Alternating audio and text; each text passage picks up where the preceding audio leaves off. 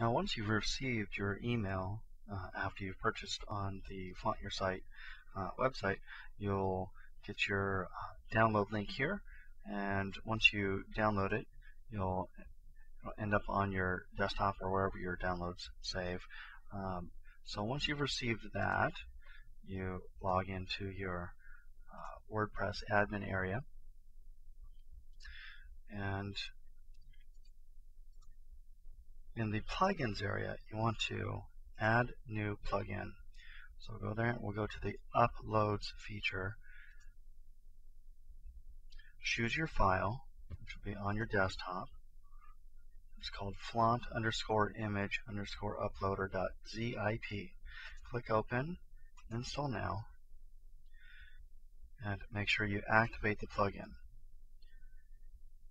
Don't worry about this. This is if you have a page caching system, it might ask you to empty your cache.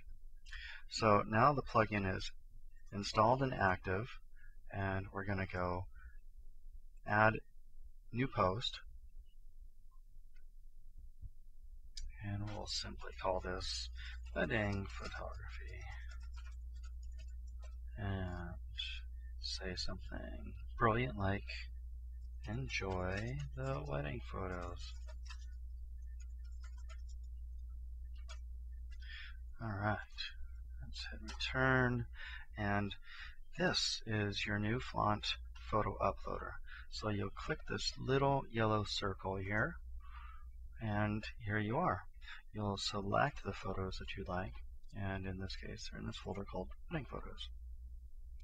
Let's just highlight and grab all these, and you'll recognize that you get a little spinner indicating that it's uploading all the photographs, and I believe we're waiting for a few more here. We got about 34 photos to upload. And you want to make sure that you size your images appropriate to your blog. So if you're the area that your blog uses is 800 pixels for photos, then make sure you size your photos to 800, and you'll want to JPEG compress your images as well to somewhere in the 70 to 80 range in that quality. You want your final output of images to be somewhere between 100 kilobytes and 250 kilobytes. That's about appropriate for photos. Anything larger than that, and it takes forever for those photos to download for your client. So as you can see here, we've got all the photos that we just uploaded, and we can select each one if you like, and we can select all. We can move each photograph around wherever you like to move them. Takes a little time to get used to it, but you can take this photo all the way down to the bottom if you like and push it right there, or you can put it somewhere in the middle. Move those files wherever you like them. So you can individually rename your image, the file name, and it will end with a .jpg. The .jp will be an automatic with the uploader.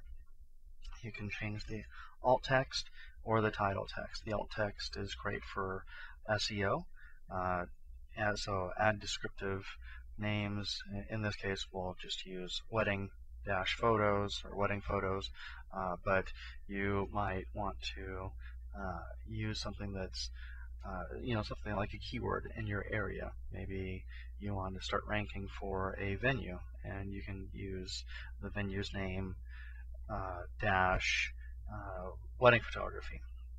Whatever it works for you, I think that's something that you should work out with your search engine optimization consultant. And if you don't have one, that's what Flaunt Your Site does. Okay, so we are going to batch rename everything for this one, and we'll just do a quick batch rename of the files. So let's call these wedding-photo, and the .jpg will be added to this. It will also automatically put in the sequence, so 01, 02, 03. So we'll just hit tab, and as you can see, the spinner's indicating that there's a little work being done. And when that stops, you'll see, as you can see, we've got the wedding photo -002, and that will automatically sequentiate all through the photos.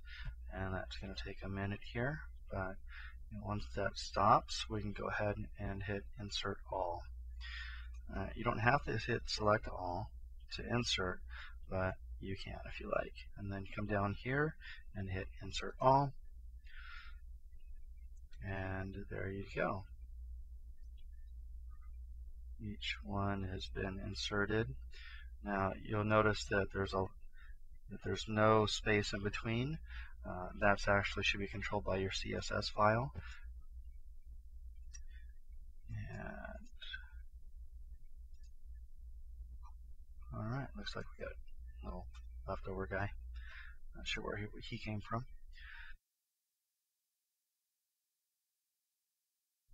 Okay, so let's preview how this will look like in a new blog post. There you have it. There's your title. Enjoy the wedding photos, and all your photos have been inserted. Like I mentioned before, your CSS file should manage the amount of padding or margin that you have between each photo. And all your lovely wedding photos have been inserted.